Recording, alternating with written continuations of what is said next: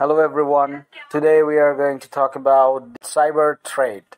Well, the CyberTrade is a special open world MMORPG Metaverse experience based on the Binance Smart Chain or BSC that represents users to play a high quality game as well as get rewards for their gaming activities.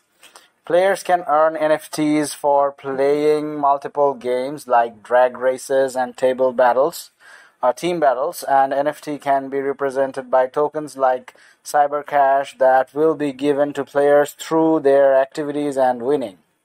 The major features of the CyberTrade include illegal drag races and street fighting and the open world. The first game mode to appear in the CyberTrade Metaverse is drag racing, where players can race NFT vehicles in the streets of Metropolit city against people all around the world.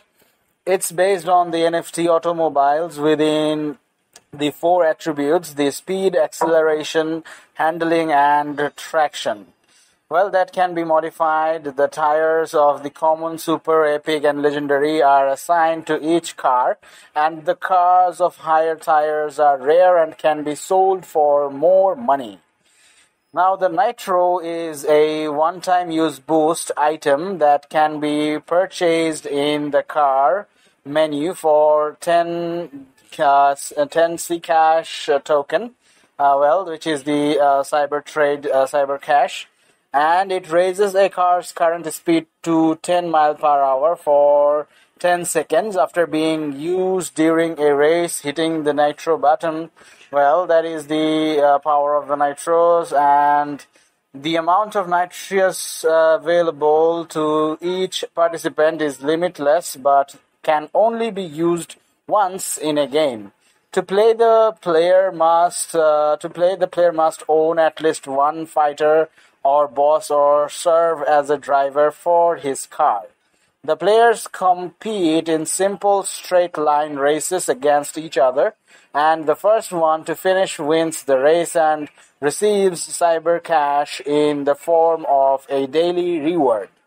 Well, the most alluring things in the CyberTrade platform is their digital races.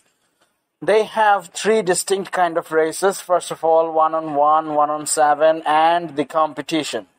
Well, the principal type can be played with different players, either naturally paired players or welcome, and the 1-on-7 game will be played in the middle of 7 unique players simultaneously. And the third one is the competition, which will be played between various players according to competition rules.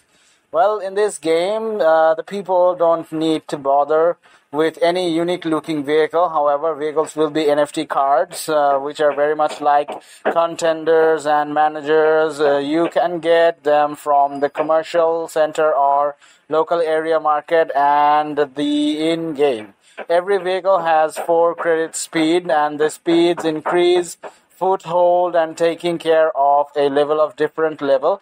You can update the vehicle details as you wish to do, and the vehicles are well on off chance that there is a vehicle gaming, and there should be vehicles and wonderful vehicles. Normal vehicles can be stamped into 6 pieces.